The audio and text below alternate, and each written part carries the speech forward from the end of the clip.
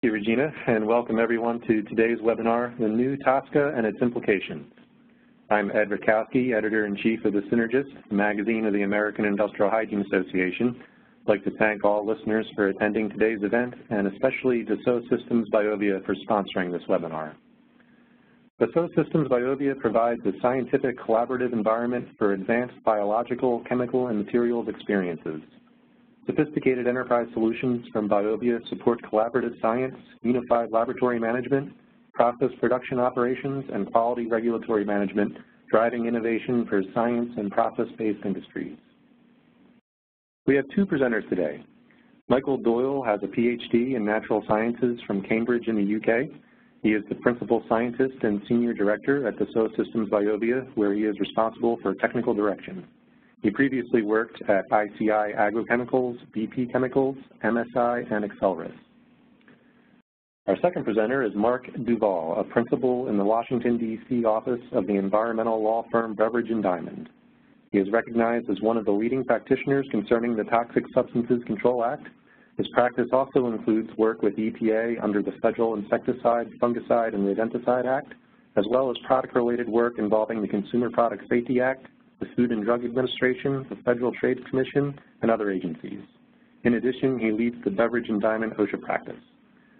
Now I'll turn the presentation over to Michael. Thank you very much, Ed. Welcome, everybody. I thought before we get into Mark and the really important details, we'd set a little bit of the scene of why the TSCA and chemical innovation matters and why it matters to Dassault Systems and Biovia. The mission of Biovia is about driving scientific innovation. We drive innovation in areas that range from understanding and designing semiconductors in the devices that you may be listening to this webcast on, the computer screens you use every day, and maybe even in your car, the automotive batteries that drive a number of the new sustainable systems that people are using for trucks and transportation, and maybe now coming into aircraft, the whole design of modern plastic or composite aeroplane systems, and the energy management and energy production. All of these areas involve chemical innovation. Even more so, chemical innovation drives to the heart of precision medicine and the life sciences, where molecules and the design of new chemistries and new substances affect human health and the human condition, and in the area of consumer goods, where they can affect health through cleanliness, through washing, and through water treatment and wastewaters. So, on the next slide, the company and the organization I work with is involved with science and innovation. This is a long-term view. This is something we have done for many years in many different aspects of materials and designing products. We do this with a lot of partners that help us collaborate and interact, and in doing so, we understand and work with them around the science and new materials and the formula and the characteristics of those formula. Next slide.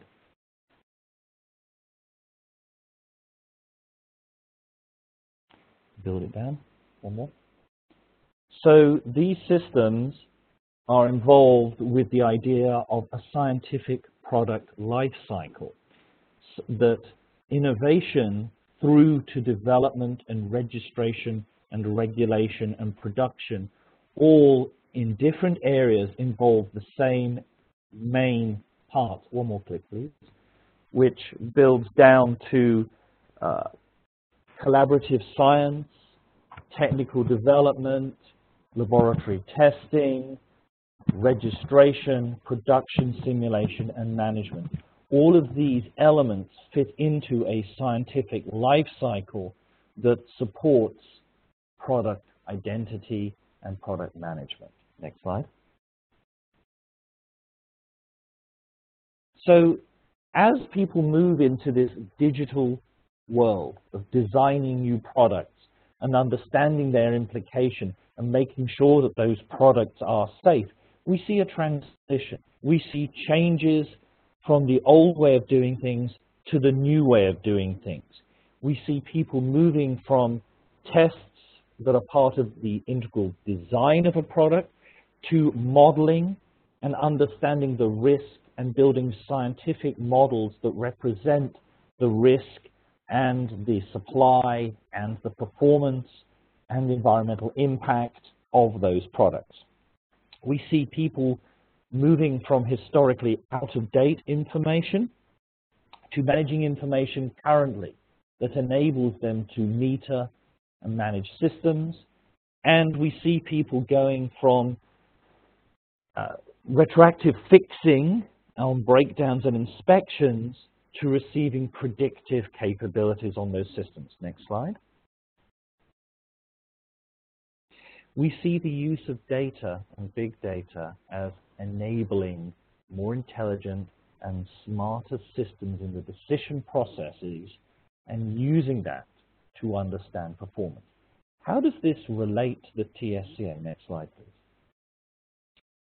Well, if you look at a number and a series of corporations, next, you will see that their value, the value of the business, is both related to the current money, cash on hand, and how they work, but is also, for example, in the consumer goods domain, governed by a future expected growth. And in that future, there are a number of risks or areas that these companies need to look at and be careful.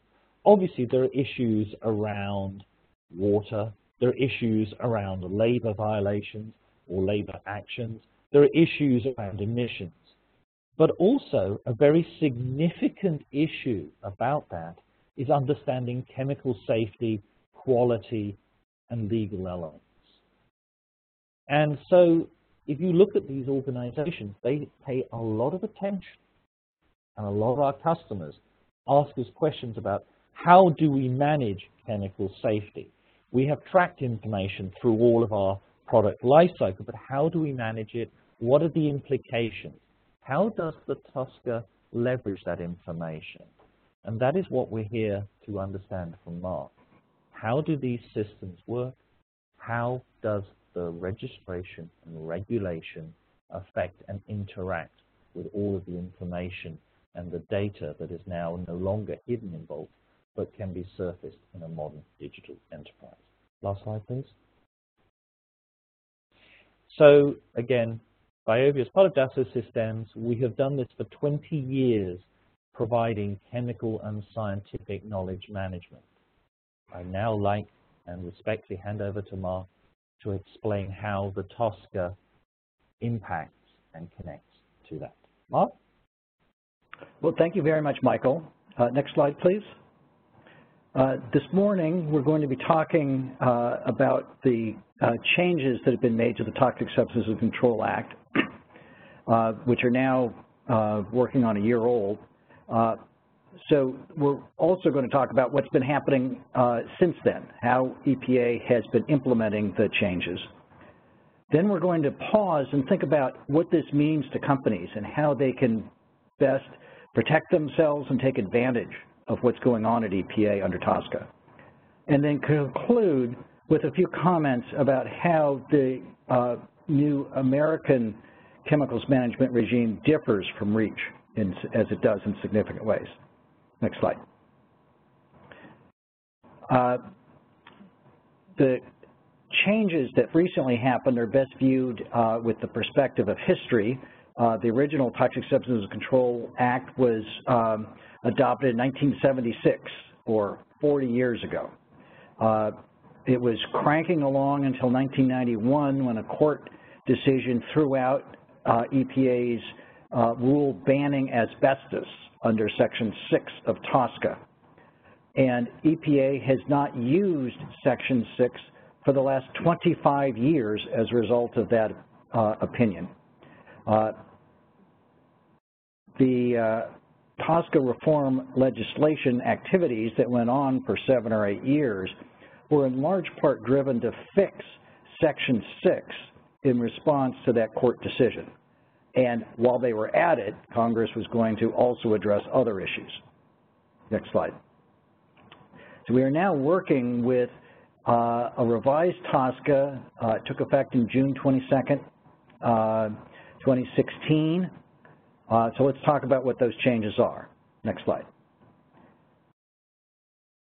The old statute was based on unreasonable risk. The new statute is based on unreasonable risk, but with a change. Unreasonable risk used to mean a balancing of costs and benefits. The new standard is focused solely on impacts to health or the environment without consideration of cost. Cost obviously is important, but that only comes in at the remedy stage, at the risk management stage. The testing provision of TSCA had been weak because it would take 3 or more years for EPA to promulgate test rules. EPA now has authority to issue an order requiring companies to test, and the expectation is that that's the way EPA is going to proceed from now on. The new chemicals section, Section 5, had some significant changes, notably the requirement that EPA articulate an explanation when it decides not to take action, but there's also some changes to the applicable terms that have resulted in a different approach by EPA in addressing new chemicals under TSCA. Next slide. So under the revised approach, a company submits a pre-manufactured notice for a new chemical or a significant new use notice for a SNR chemical, chemical subject to a significant new use rule. And EPA then makes a determination. If EPA determines that the chemical presents an unreasonable risk, then it proceeds to a rule restricting that substance. That rarely happens. More likely, EPA would make a determination that the chemical may present an unreasonable risk, in which case it would issue an order restricting the substance, ostensibly pending further information. That further information may never come, so that order may become the final rule. And EPA used to make a may present finding in about 10% of the cases. It's now making a may present finding in approximately 75 or 80% of the cases. So that's a big change. And then finally, EPA may make a not likely to present unreasonable risk determination. That's new. Previously, EPA effectively made that determination, but it didn't have to explain it. Now it has to explain it. Once it does explain it, EPA allows companies to proceed to market. EPA has a website explaining its decisions not to regulate, but there's only about 35 chemicals that are on that list since June 22nd, and that's many months with only 35 or so chemicals found not likely to present an unreasonable risk. Next slide. Section 6 is where the most significant changes happened. It now has 3 key functions. The first is a prioritization step, where EPA decides which chemicals it's going to focus on. Then there's a risk evaluation step, where EPA evaluates chemicals under a time deadline of 3 years, extendable to 3.5. And if it makes a determination that the chemical is likely, presents an unreasonable risk, then it proceeds directly to risk management, issuing a rule within 2 years restricting that chemical. Section 6 now has detailed criteria for which chemicals to select for consideration and how to conduct risk evaluations. It has quotas on how many chemicals must be passing through the system at one time, and it has deadlines for when EPA must complete its action. These changes have changed EPA from an agency enforcing a statute with no particular mission and no particular driver to accomplish much of anything into an agency with a clear mission and lots of drivers pushing it ahead and continuing to push it ahead as the years go by. So it's very much an action-forcing statute now, in contrast to the way it was before. And there are a couple of exceptions to the three-step process. Certain persistent, bioaccumulative, and toxic chemicals get some special treatment. They get an abbreviated approach, which we'll talk about a little bit. Next slide. Basically, just to be clear, EPA designates a chemical as high priority, then it conducts a risk evaluation, makes a decision either to regulate or not to regulate. If it decides to regulate, then it promulgates a rule. In addition, a manufacturer can request a risk evaluation, and EPA can decide whether or not to grant that request. That request comes with a price tag. The manufacturer has to pay either half or 100% of the cost, which is currently estimated at about $3.6 million. There's also a provision requiring 10 chemicals to be drawn from the 2014 TSCA work plan list of chemicals within 6 months of enactment, and that has happened. Next slide. Some other major changes in Section 8, which has to do with record keeping and reporting. There's a new requirement for inventory reset, where every manufacturer must, and every processor may, report chemicals that they manufactured or processed in the 10 years prior to enactment, so that EPA can build an inventory of active substances, a subset of everything that's on the inventory. And thereafter, once EPA has an active substances list, it will focus its prioritization and risk evaluation activities on the active substances. Section 14, confidentiality, has been overhauled extensively.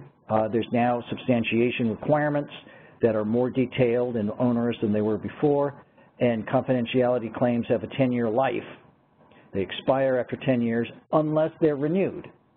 And that imposes new obligations on companies that submit confidential information and make CBI claims, to keep track of their claims, and to renew them if the information should be kept confidential after 10 years. A lot of discussion went into the preemption provision. It was the most controversial part of TSCA reform. The bottom line, in my view, preemption is limited under this statute and is not the most important aspect of it by far. For the most part, states can do what they want to do with some exceptions, but only when EPA takes a preemptive action. Section 26, administrative, adds a fee provision. EPA can now charge substantial fees for a variety of activities, and a lot of manufacturers and processors are going to be facing those fees, much more than the $2,500 PMN fee that exists now. EPA has to go through notice and comment rulemaking to set the fees. We should expect to see a proposed rule on that in May or June. And there are also new science standards in Section 26. EPA must act based on the best available science and based on the weight of the scientific evidence. Good concepts before, now legally mandated. Next slide. So let's talk about EPA's implementation of TSCA as amended. Next slide. So the statute was immediately effective back on June 22nd when President Obama signed it, which meant that the new unreasonable risk standard kicked in and the new PMN provisions of Section 5 kicked in. EPA reset the review period for all PMNs that were then pending on the basis that Congress clearly intended that they do so because they needed adequate time to evaluate all chemicals under the new criteria. Many of the chemicals that were reset back in June have still not completed the PMN review process, even though a number of them were simply waiting out, had been dropped from further review and were waiting to run out their 90-day clock. The new science provisions kicked in and the confidentiality provisions kicked in. In the first 3 months, EPA provided some guidance, some FAQs, held some public meetings, and started implementing the PMN the revised PMN review process, we have seen that result in a substantial backlog. There's been a public meeting about that. There's been a comment period about that, and we've seen EPA budget statements saying one of the key goals for the TSCA program under the Trump administration is to work that backlog down. So there's hope that it'll improve, but I don't think it's going to go back to the system that it was there before enactment. Next slide. So back in December, 6 months after, January, approximately 6 months after enactment, EPA published a list of the first 10 chemicals to receive risk evaluations. Those chemicals are 1,4-dioxane, bromopropane, asbestos, carbon tetrachloride, a cluster of flame retardants called the cyclic aliphatic bromide cluster, methylene chloride, N-methylpyrrolidone, pigment violet 29, tetrachloroethylene, and trichloroethylene. So EPA is identified those as the first ones to receive risk evaluations, and it's working away on those. It also published proposed framework rules for the prioritization process and the risk evaluation process and for the inventory reset. All of those are going to be tremendously important. The final rules are due this June. In addition, EPA issued the first proposed rules under Section 6, first risk management rules under Section 6, since the asbestos decision in 1990 for methylene chloride and N-methylpyrrolidone, and also for trichloroethylene. Next slide. So we're coming up on the 1-year anniversary in June, so 2 months from now. By that time, EPA is required to have published the scope for which it is going to conduct the risk evaluations for the first 10 chemicals. It took comments on that. And it's required to have final rules on the prioritization process, risk evaluation process, and inventory reset. Those rules, as proposed rules, received a lot of comments. EPA made a lot of policy decisions in the proposed rules that some people were not happy with. It'll be the EPA's final judgments, as reflected in the final rules, will impact the process for many years to come. So those are going to be very important to pay attention to. On the inventory reset in particular, there's going to be a reporting requirement coming up where, as I mentioned, manufacturers must and then processors may report chemicals.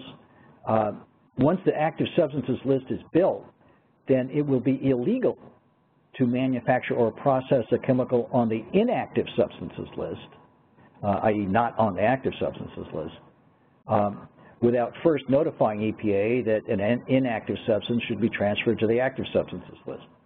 So even though the chemical's on the inventory, that's not enough if it's not on the active substances list. So there's an extra administrative step that will be required to be able to make sure that you're legal under TSCA. That isn't the case yet, but it's coming. Next slide. In December of this year, manufacturers have to report, and after which time EPA will come up with an interim active substances list. Processors will have another 6 months after that to report to so that EPA can prepare the final active substances list. EPA also has to propose some rules on CBI substantiation.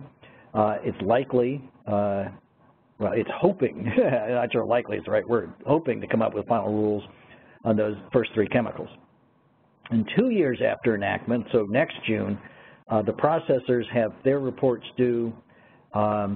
A final rule on CBI substantiation. EPA has a deadline for developing any policies or guidance under the law. It also has to publish a proposed rule for review of any confidential chemicals on the active substances list, trying to get them off the confidential inventory if they're no longer truly confidential.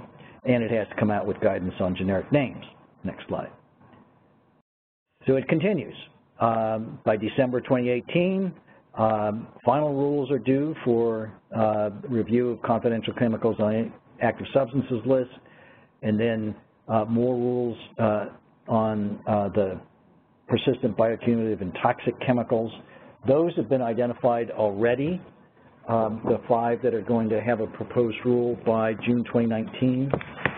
They are decabromodiphenyl ether, which is a flame retardant, hexachlorobutadiene, which is another flame retardant, pentachlorothiophonol, which is an agent used to make rubber more pliable, a flame retardant, tris isopropyl phosphate, and a fuel and lubricant additive, 2,4,6 tris-tert-butylphenol. So those are going to be regulated in proposed rules due at the end of due mid-2019, and it continues. By December 2019, EPA has to have not 10 but 20 risk evaluations ongoing, and as soon as it finishes one risk evaluation, it has to pick another chemical so it keeps at least 20 going at one time. And there's also a requirement to identify 20 low priority chemicals by that date. Next slide. And et cetera. It just keeps on going. This is an action-forcing statute. EPA is very busy. It has very little discretion about time deadlines. It knows that NGOs, if no one else, is likely to sue it if it misses its statutory deadlines, and EPA is doing its best to meet those deadlines. It's already started to slip in a couple of cases. But we now can expect a future of a very active TSCA implementation program that drives towards reviewing, assessing, and regulating chemicals in ways that we have not seen in the past. Next slide. So let's talk about what this means to you. What should you be doing in light of this radically different regulatory structure? Next slide. Let's start with the Trump factor. So there's obviously a new sheriff in town. What does that mean for TSCA? We've been hearing how EPA is going to lose 25% of its budget. It's going to lose, or more. It's going to lose 25% of its people or more. What does that mean to the TSCA program? Well, ironically, TSCA seems to be the one area of EPA that both the administration and the EPA administrator seem to think are good ideas and we should push forward with. In Scott Pruitt, the EPA administrator, in his confirmation hearings, said repeatedly that he supported TSCA implementation. I think a major factor is that the statute amending TSCA passed just last year virtually unanimously in both houses of Congress, including with a lot of conservative Republican support.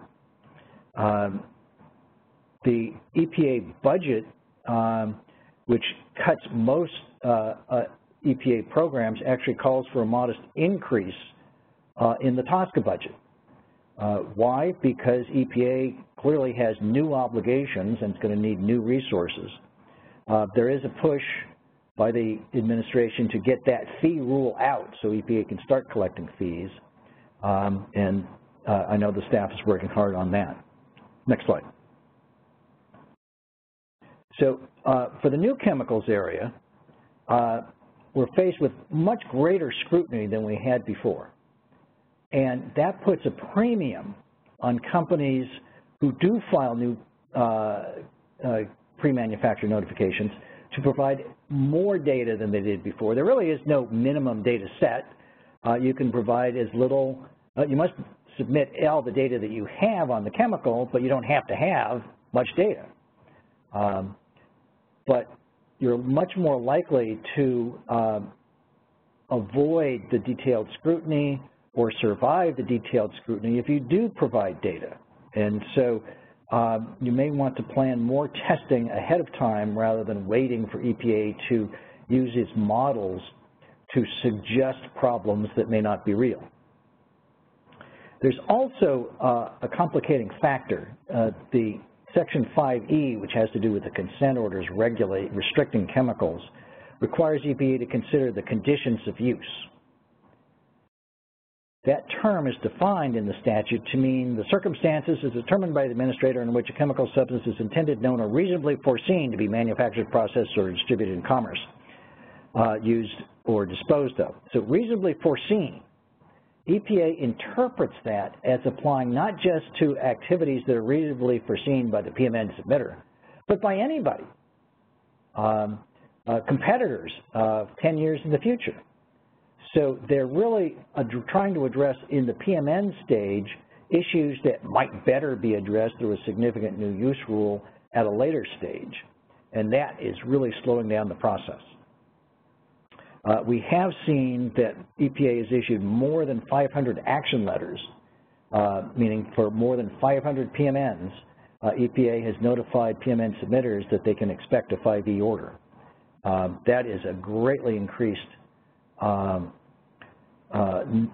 pace compared to previously, and what it means is that the PMN review process is slowed down, and it's more intensive, and it's more likely to be restricted in the future, and companies need to plan accordingly.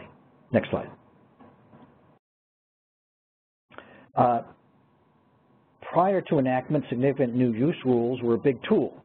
There's more than 2,800 chemicals regulated by significant new use rules, and while they are technically just a paperwork requirement, you must submit a significant new use notice in the same form as the PMN notice prior to engaging in a significant new use for a significant new use rule chemical.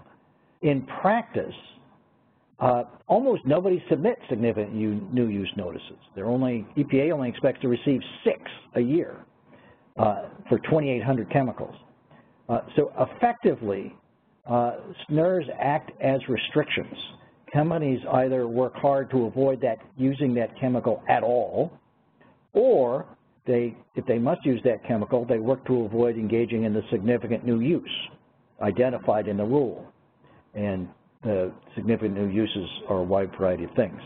The point here is that SNRs were an important tool before. They're going to continue to be an important tool, particularly for new chemicals after they have been allowed to reach the market.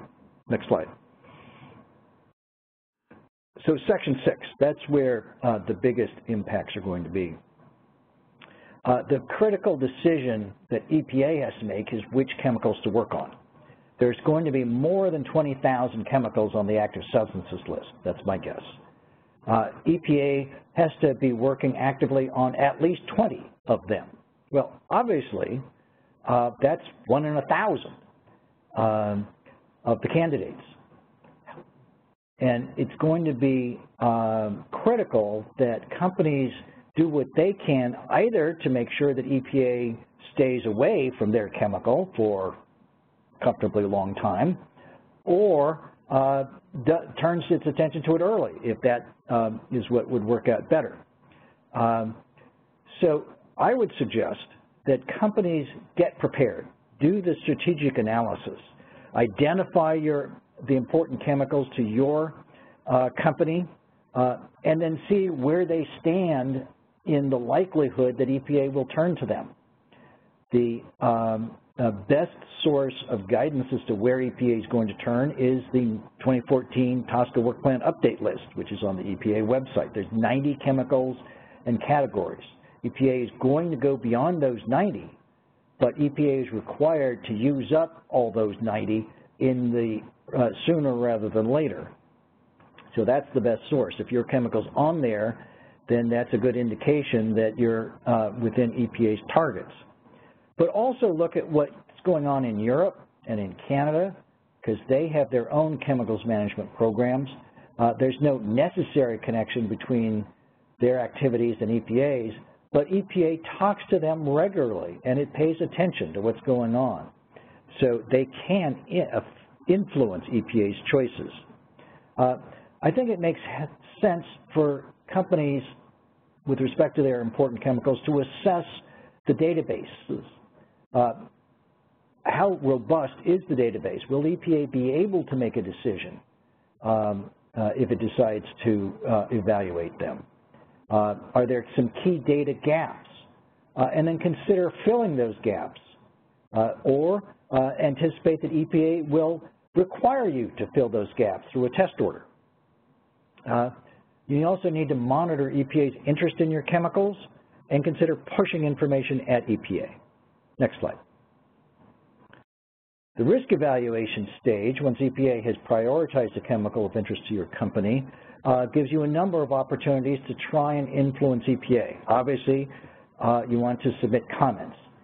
You can submit comments on the draft final risk evaluation. That's fine, but it's pretty light, and your comments are unlikely to have much of an impact. Better to comment at the beginning, for instance, on what the scope of the risk evaluation will be. And during, as soon as the chemical is prioritized or even considered for prioritization, consider steps to make sure the EPA has all the data it needs to make a good decision from your perspective by submitting the data that is not already in EPA's hands. And early is better than late for submitting data so the EPA can adequately consider it. And since EPA does focus on particular conditions of use, even though ostensibly it's going to look at all conditions of use, you might consider ways in which your conditions of use differ from those which might have greater concern. For instance, industrial use versus consumer use. Next slide. Once EPA identifies a chemical as presenting an unreasonable risk, it then proceeds to risk management. There are more opportunities for comment. I would suggest commenting early. You don't even have to wait for a proposed rule to come out. It's probably better to get comments in before the proposed rule is even published. This is the stage where costs and benefits and alternatives are very relevant, and that's the kind of information that you want to make sure EPA has adequate information about and that it considers. So again, advocacy. Next slide. Briefly, confidentiality claims, they're now harder to make, and so you're going to have to think about your substantiation. Boilerplate language is much less likely to be successful than it was in the past, and in particular, you need to recognize that there's going to be clues about the identity. You're going to have to divulge a structurally descriptive generic name. EPA is going to give out fairly rigorous guidance on that. And EPA is going to review every single claim of confidentiality for chemical identities. So be prepared. Next slide. So that's the new TSCA. How does it compare with REACH? Next slide. Well, it's very different, particularly from a risk management stage. For the registration purposes, REACH applies to all chemicals, except polymers, that are manufactured in or imported into the EU in quantities of 1 ton per year or greater. Well, as we see under TSCA, all new chemicals that are proposed for commercialization are affected, but only active substances, once prioritized, are really within EPA's focus. And that's probably going to be about 20 chemicals at a time. So much different scope. Under REACH, there are 3 bands of submissions. We're coming up on the 3rd band by May 31st of next year. The 3rd band, the 1 ton or greater band, is going to be hitting. Whereas TSCA, you just pretty much wait for EPA to make a decision about prioritization. The data requirements are radically different. REACH requires a full upfront dossier, whereas under TSCA there are essentially no data requirements unless you're ordered to test, but you will probably have a lot of incentive to submit data. Next slide. The process is different. Under REACH, there's a substance information exchange forum, a consortium of companies that manufacture or otherwise handle a chemical. and they submit a group dossier supplemented by company-specific information. Under TSCA, that simply doesn't exist. You can get together for advocacy purposes, and conceivably for testing there may be consortia formed, but basically it's every company for itself. For evaluation, EPA does a completeness check, and it does evaluate the dossiers submitted for a handful of chemicals, as indicated on the Community Rolling Action Plan. But there's a limited number of chemicals there out of the tens of thousands of chemicals for which dossiers are submitted.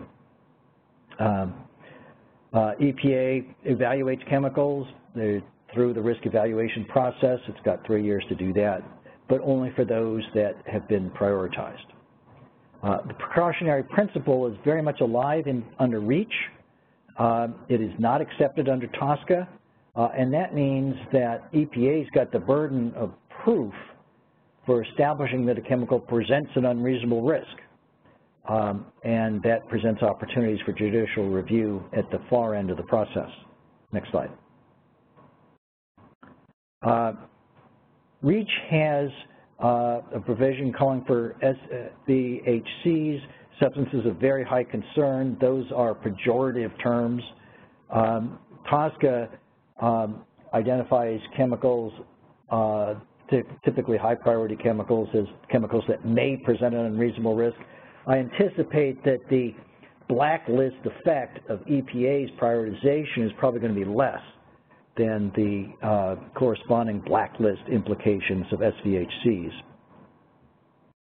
Under REACH, ECHA authorizes either through authorizations, limited allowances for use of chemicals, or restrictions, which are pretty much bans.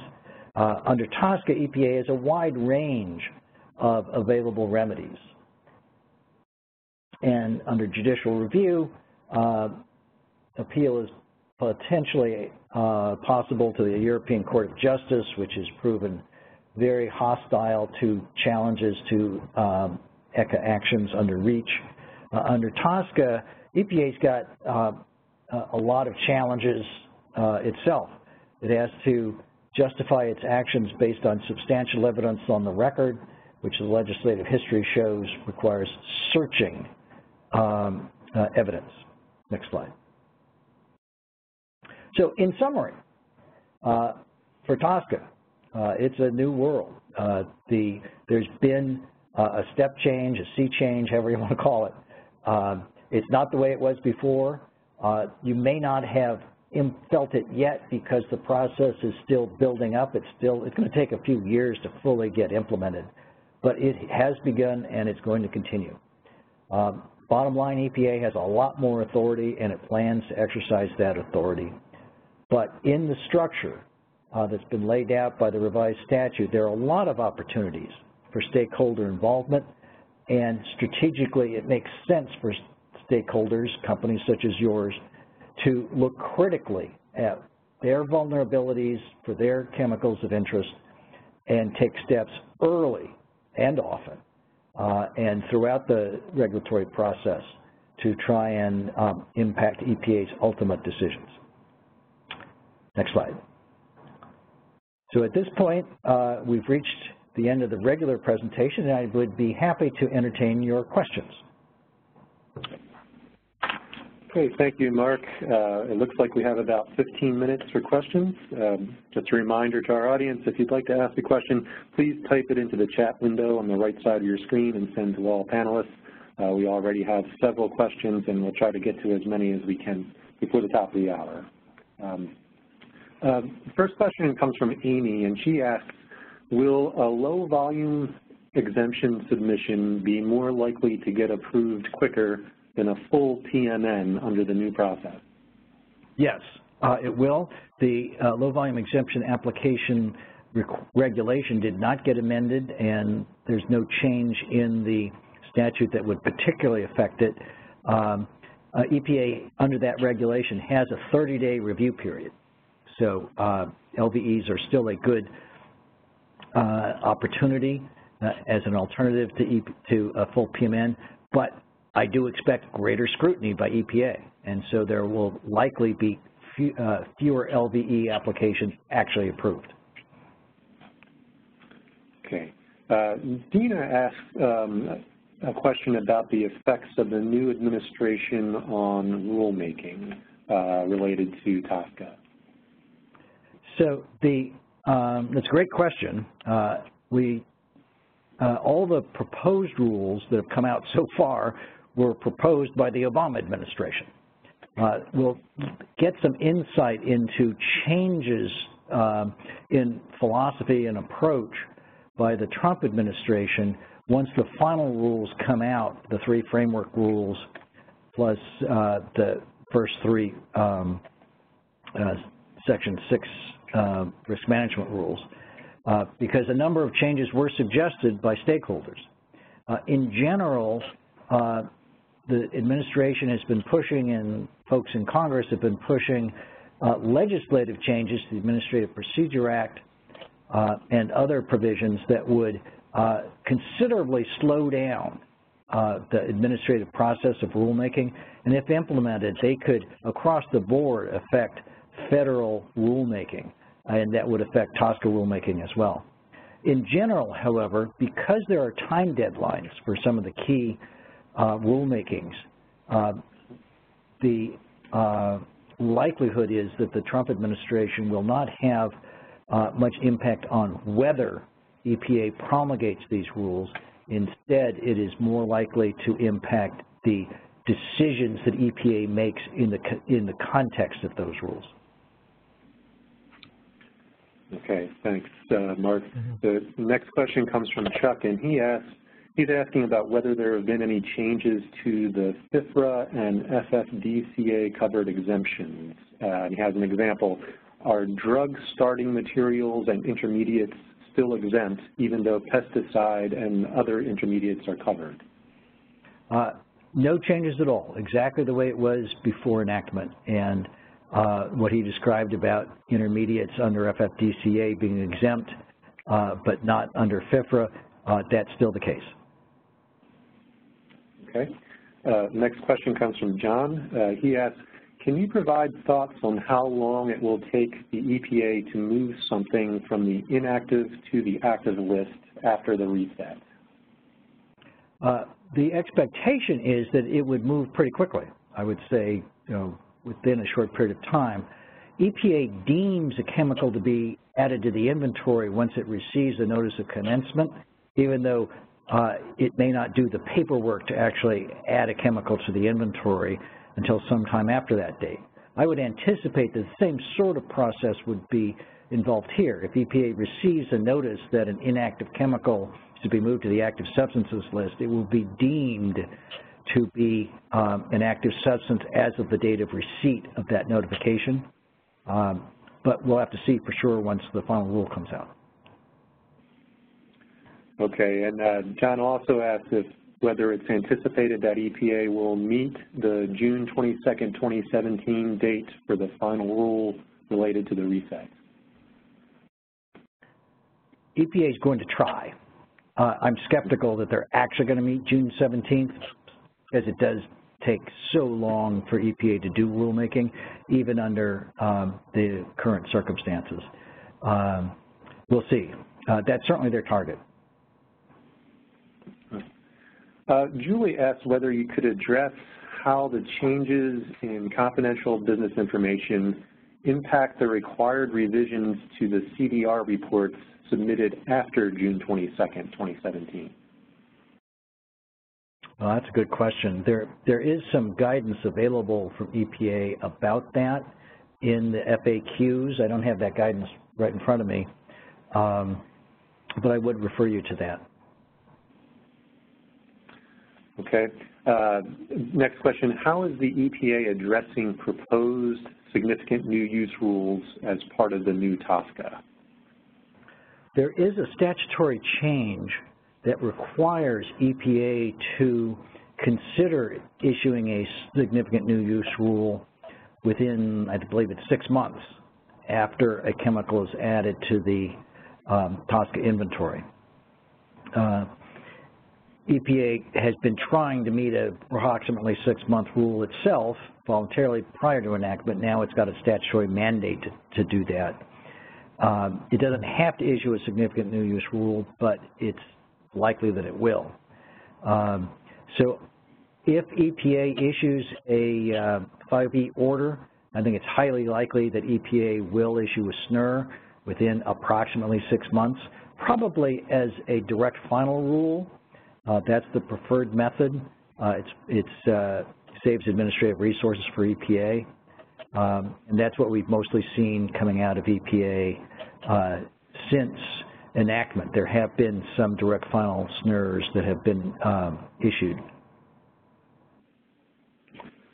Okay. Next question is, do you have a time estimate of when the TSCA reset process will be announced? The final inventory reset rule is due by June 22nd of this year. I anticipate that the final rule will be published around that time, certainly within a month of that time, I would expect. Following that, however, there'll need to be guidance documents, instructions for reporting, reporting mechanisms set up that will take a bit of time. The reports are due 6 months after the final rule, so by December or so, it might slop into January. For manufacturers, processors would have an additional 6 months. That's according to the proposed rule. Things could change in the final rule. Okay. Larry asked, could you briefly highlight the implications and vulnerabilities to chemical supply chains? Certainly. Downstream formulators and chemical manufacturers require critical chemicals for their products to be received from their suppliers. Those suppliers may be directly impacted by chemical restrictions imposed by EPA, either under Section 5 for PMN chemicals and SNRs, or under Section 6 for existing chemicals.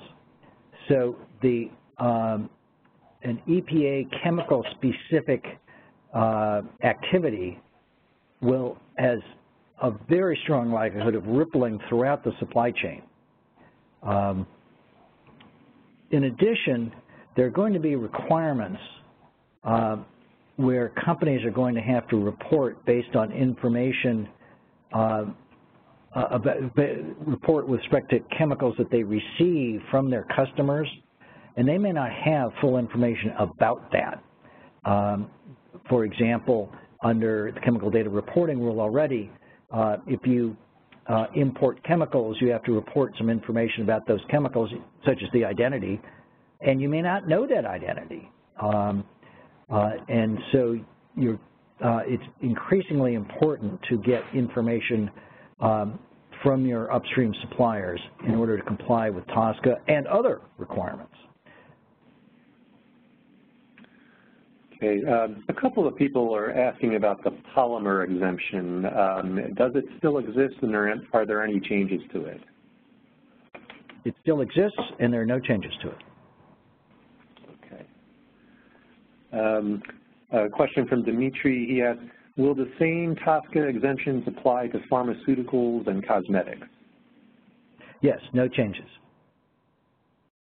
Okay. Eric asks, is the IRIS matrix going to be part of the expediting of chemical type? IRIS is EPA's process for evaluating the hazards of chemicals. It's a process that has come under intense scrutiny. EPA has also made intense efforts to rehabilitate it. EPA indicated in the proposed rules on prioritization and risk evaluation that it intended to rely on IRIS evaluations for the hazard aspects of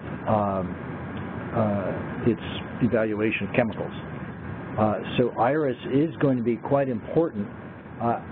IRIS should not be the end of the road for hazard issues addressed by IRIS evaluations. However, I think there's plenty of opportunity for providing additional information not considered by IRIS, by critiquing IRIS assessments, and by addressing exposure. IRIS is hazard only. EPA regulates on the basis of risk, which also considers exposure.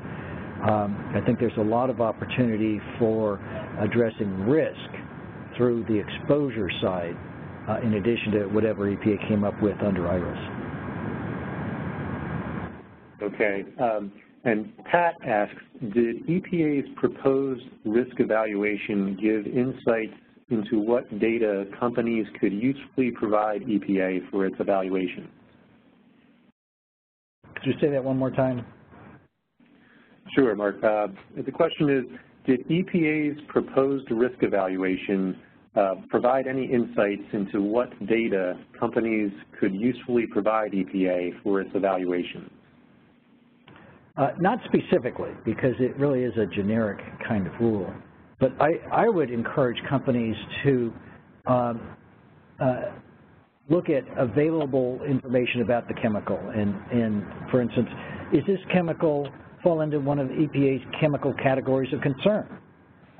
If so, for instance, is it an epoxide?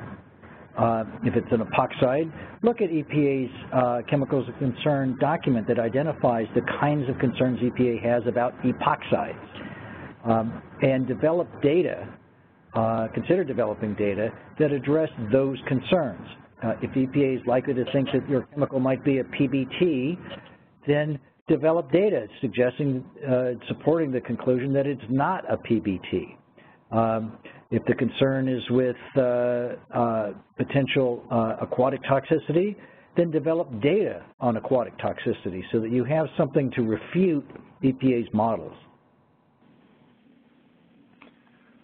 Okay, Mark, we've pretty much reached the top of the hour. I'm sorry we weren't able to get to all the questions today, but Mark was generous enough to provide his email address in the chat section. So if you have any other questions, I'm sure he'd be happy to respond.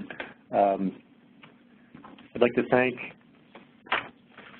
all of our attendees today for joining us, and thanks to Mark Duval and Michael Doyle for their presentation, and to Dassault Systems Biovia for sponsoring today's webinar. Please be on the lookout for announcements of future Synergist webinars.